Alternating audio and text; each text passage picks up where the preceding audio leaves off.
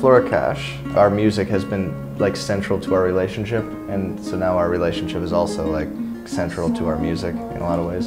Should mention that we're married, actually. Oh yeah. So. You talk like yourself. No, I hear someone else, and I am making me nervous. We actually met on like a music website where we were each posting our music separately. I was in Minnesota, she was in Stockholm.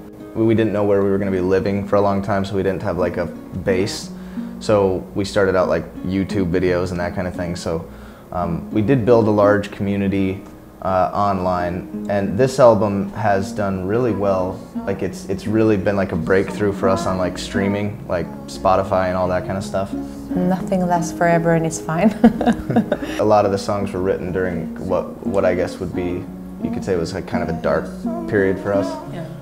But I think like the title, maybe not seeing change as decay, but as like evolution and growth.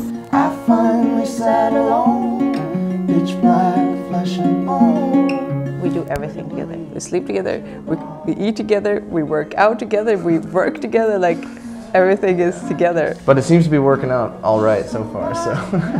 Ask us in 10 years. Yeah, or like 10 months. No. No, I'm kidding. We're actually going to release a new single from our another album that is coming out. It's called $18.